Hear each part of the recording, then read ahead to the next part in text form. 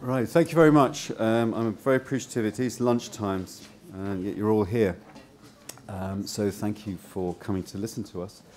You've heard some compelling evidence about why we should warm our patients and not allow them to become hypothermic, and what is the best method to measure their temperature. I'm going to hopefully describe to you a method of introducing a guideline or developing a guideline to introduce in your local practice if your fellow anesthesiologists and clinicians do not believe you.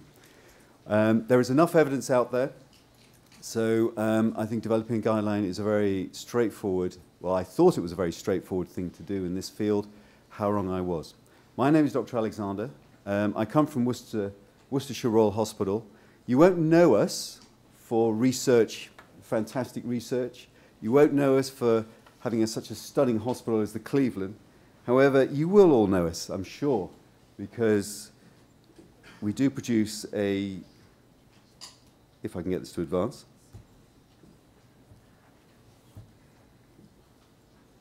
Come on, Thomas, help me out here. There we go. We do produce something that you all have used, I am sure, with your sausages. Worcestershire sauce, that comes from our town. Okay. So, declaration time. I was the chairman of the development of the guideline that NICE produced, and this is what I'm going to talk about to you. As I say, I was the chairman. I am now a clinical advisor to the 3M Corporation in this field. So what is NICE? NICE is an institution that was set up in 1999, and its idea was it was set up by the government at the time to be independent from our state-run health system in the UK. And the idea was to remove what we called a postcode or zip code lottery of healthcare. So if you lived in a certain area of the UK, you could have some treatment, but if you lived in another area, you couldn't, because it wasn't funded. And so by developing guidelines in various areas of healthcare where there was good evidence, it would hopefully remove that lottery as to how you were treated. The most important factor in the statement is this one word. It was independent. It was at arm's length. Even though financed by government, it was at arm's length from government. And so that gave it some credence as to whatever guideline was produced. There were no ulterior motives. It wasn't financially driven by any corporation or any company. Whatever was produced by NICE was just based on solid fact, where possible. So this is the man who introduced it. You can see Sherry Blair there's very happy because Tony's just told her she's going to get some new curtains when they move into that house. And he's already thinking about how to set up NICE and make himself more popular with us, physicians. The core principles of NICE, other than obviously to ensure that patients received good health care, was to base those guidelines on what evidence was out there, was to involve patients and their advocates in the development of these guidelines, so they had a voice, was to look at new technology that was available, was to ensure inclusion of companies that were providing those technologies, was to look at pharmaceutical advancements and developments at the time. But first of all, you've got to select a topic. And how is that done? Well, in the UK, a research nurse called Eileen Scott kept pushing and kept submitting her idea to have a guideline in interruptive hypothermia, the prevention of. And it took her about 3 years of applying through the Department of Health and through NICE until it was finally accepted that we would go ahead and develop a guideline on this subject. It's still very much the same format. This was back in 2004. It's still very much the same format for guideline development. You submit an idea to this institution, and a body will look at it and its relevance and validity for applying to the UK. But NICE is now very aware that its guidelines are crossing boundaries. Countries around the world now look at NICE and what has been developed by NICE and are implementing those guidelines into their own countries. It now has an international technical team that actually will go over to a country when asked to develop a particular guideline if so requested. So the process development starts with appointing a group of people, a technical team. There were 7 in 2006. There were 7 centres in the UK. They're now they've been amalgamated into 4 centres. They're known as collaborating centres, and they provide staff who will start doing the Medline research and looking for random controlled trials, as well as statisticians, and then pulling in health economists. And you'll hear from one of them, Sarah Davis, in a minute, after myself. So then you need to appoint a chair for the guideline. And it was a fought process. Somebody else thought they should have had the job, but I won out in the end. And then once I was appointed, we then all sat down and had to come up with what we called a scope.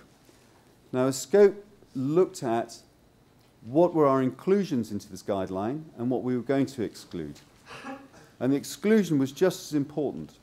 So we decided that we weren't going to put in obstetric patients because there wasn't enough evidence at the time.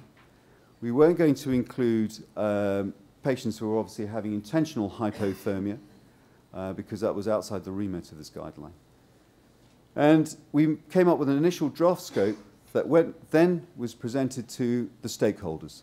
Now, stakeholders in every country will include yourselves, your interested parties. It may include the surgeons.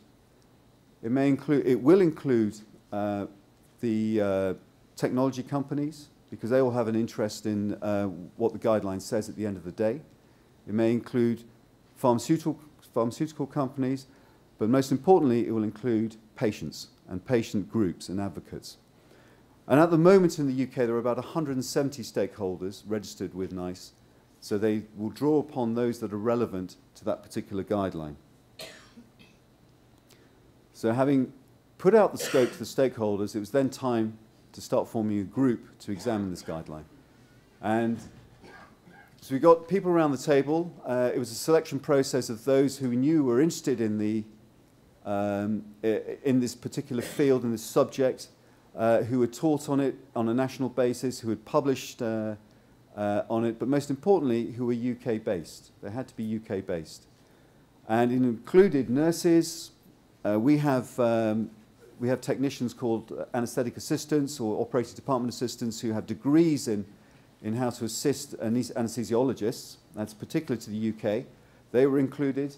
Obviously, we had a representative from the Royal College of Anaesthetists, the representative from the Association of Anaesthetists, myself as an anaesthesiologist. And we then started to meet up. Now, I thought, there's so much evidence out there, this is going to take 6 months. We're going to have this wrapped up in 6 months. And I couldn't understand why the head of the technical group kept laughing at me. Because in the end, it took 18 months. Because there was so much evidence to sift through, so much research to look at, that we started to meet, and we met, and we met, and we met every 2 months. And between those 2-month meetings, we would have a huge amount of research analysis to undertake at home, looking at forest plots. And all of this was generated and developed by the technical team, then sent out to all those in the development group, guideline development group, to examine before the next meeting. And I kid you not, it took 18 months to get through the evidence.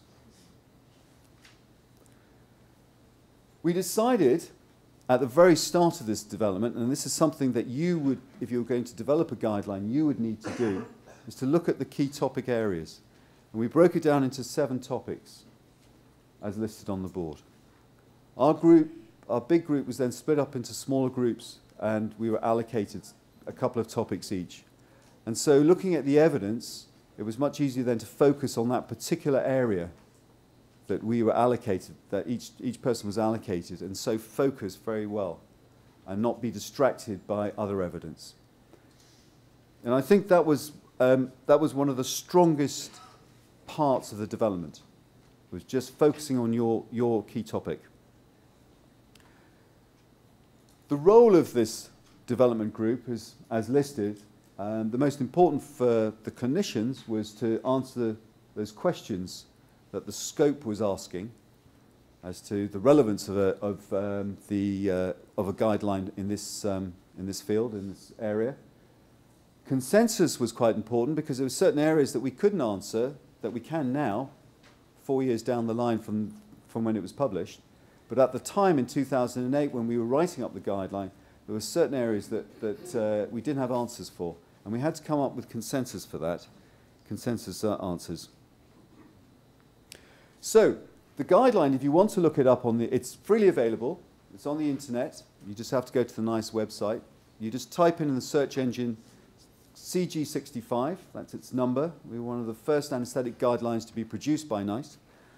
It came up with a few, I want to go through a few issues with you, a few pointers about it that I think were quite important about it. One of the first ones was about preoperative information. Telling your patients' relatives, bring warm clothes with you. If you're coming into hospital, don't just bring some pajamas, bring in a dressing gown. Bring in some slippers, all right? Information leaflets on how to stay warm. Don't just throw on a sweater. Wear a sweater in bed, okay? A jumper. Simple things that people don't think about because they think the hospital's going to provide it. And if your hospital does, then I think that's excellent. But unfortunately, in the NHS, there isn't enough funding necessarily to provide those items. So inform your patients, make them advocates, all right? Especially relatives as well. If your mother's going into hospital or your father, you would look after them. Now, they wouldn't necessarily remember to pack all those things. You do it for them. So, information, very, very important before you've even started the process of admitting a patient to hospital. Assessing the patient. Now, we found that a lot of data that was being described in the literature as preoperative preoperative temperatures was actually being taken in preoperative clinics. Now that bears no resemblance when a patient attends a clinic 2 weeks before they're due to come into hospital, when they're fully clothed. A temperature then bears no resemblance to when they're just about to go to the operating room. So we decided the temperature must be taken in the hour before they attend surgery.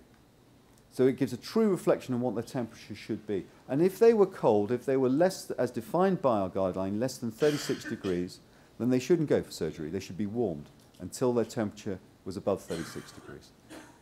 And you've heard enough compelling reasons not to operate on that, not to start anesthesia, let alone operate.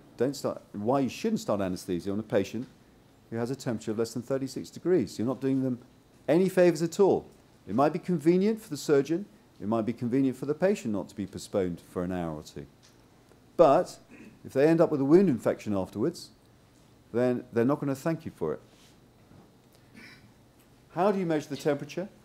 When do you measure the temperature? We've discussed that. Assessment also covers whether they have any risk factors. Now, there's a table in the guideline that describes the risk factors to you. But in essence, it's if patients have an ASA of anything more than 2, if they're about to undergo general and regional anaesthesia, if they're about to have an intra-abdominal surgery, if they're already cold, these are risk factors. And if they have 2 or more risk factors, then you need to warm them from the start of anaesthesia. This is the magic number that we came up with. There was a big debate about whether it should be 36.5 or 36, but we felt that with the variability in measurements at the time, with the technology available to clinicians at the time when we were writing the guidelines, to say 36.5 would exclude half the surgical population in the world. And we felt that it was totally impractical, so we came up with 36. And that was based upon the measurements used in research, in the research studies. And then we also said transfer to theatres. Why get a patient to go on a trolley or a gurney, I think, as they call them in the States? Get them to walk to theatres. They generate heat, muscular activity. If they can walk to theatres, make them walk. And most of our patients do, in fact, walk to theatres. A lot of hospitals have holding areas where they're then transported. It's not practical there. But where practical, if they're coming from a ward, get them to walk where possible. Now, once you're in theatre, two concepts came out that were very important to us. First of all, we talked about anesthesia time. Not surgical time, that's irrelevant. It's anesthesia time. Patients start getting cold from the start of anesthesia, not from the start of surgery. So as soon as you've given your anesthetic, or even if you've used midazolam as pre-med, which is part of your anesthetic, they're going to start to get cold. So if your anesthetic time is more than 30 minutes, you should warm them. Okay? Now that is just about every procedure that is undertaken by a surgeon, excluding maybe cystoscopies, which can be very quick, and the one or two gynecological procedures. But just about every procedure undertaken by surgeons is going to have an anesthetic time that's longer than 30 minutes. And again, this is based on, you saw the evidence on the graphs that have been shown earlier this afternoon.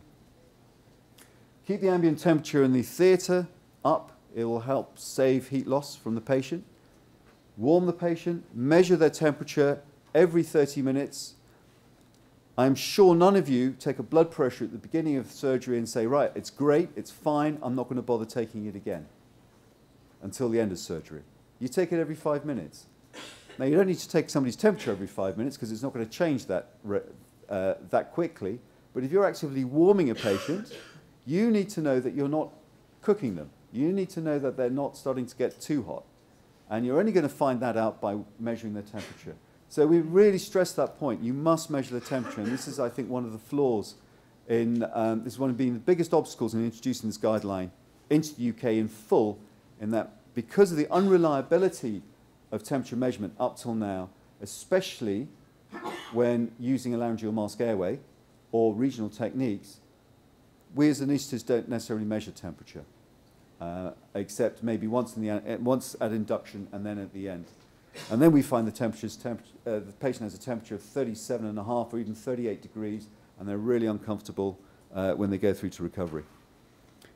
We've mentioned fluids. The guideline says warm fluids that are, if you're giving more than 500 mils of crystalloid. It's very unusual just to give 1 unit of blood or 2 units of blood. You're probably giving crystalloid as well. Giving more than 500 mils, then warm the fluids. And you'll hear why from the next speaker on an economic point, from an economic point of view. It's actually cheaper to do that than it is not to warm them, surprisingly enough. Post-op, keep them warm. Don't let them go back to the ward from the recovery room until their temperature is above 36 degrees, because they will just get cold on the ward. Keep measuring the temperature again. In the UK, there is a guideline that we have from the Association of Anaesthetists that says a patient must be in recovery room in the PACU for 30 minutes. So the temperature is measured just when they come into the PACU. We then suggested it should be measured at 15 minutes to make sure they're not getting cold or they're getting too hot, and then measured on leaving, so as part of the care plan to ensure that they're fit for discharge to the ward, or in some cases to a holding area after surgery.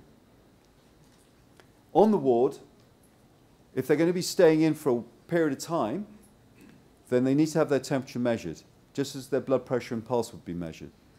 We've got to get into this mindset that temperature is actually one of those measurements that should be taken every time you measure a blood pressure over a period of time. So if you're doing it, so we suggested every 4 hours. We don't want to make, nurses are busy. They're busy people. They've got to look at wounds. They've got to look at dressings. They've got to look at the containers, vacutainers, etc. They've got lots of things to do, and take patients to the OR. So you can't ask them realistically to be measuring temperatures on all the surgical patients every hour. We felt 4 hours was a good enough time period. All honeymoons, unfortunately, come to an end, and so it happened to Mr. Blair. And it's also happened to NICE. NICE is not without controversy. It's produced guidelines that haven't gone down well with the public. Our guideline on perioperative hypothermia hasn't always gone down well with theatre managers who have started to complain that it disrupts the flow of patients because the patient's temperature is lower than 36 on the ward and they're not allowed to come down to the operating room. But we have argued back, especially in my institution where I work, that they're not fit for surgery. If that patient was hypertensive, you wouldn't send for them. You'd get them treated.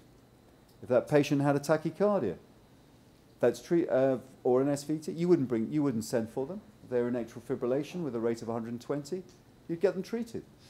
So if their temperature is less than 36, They should be treated for it. It just leaves me to say that when you develop a guideline, don't forget, it doesn't substitute clinical acumen. A guideline does not replace clinical judgment. Okay? It helps direct you. It helps, it allows you to educate, and it allows you to bring your interested parties on board, especially if it's come from a national organisation. But it is no substitution for clinical judgment. So this is the guideline that you can download from the internet. This is the shorter version. I would ask you all to have a look at it. As you're all sitting here, you all have an interest in the subject. And thank you very much for listening.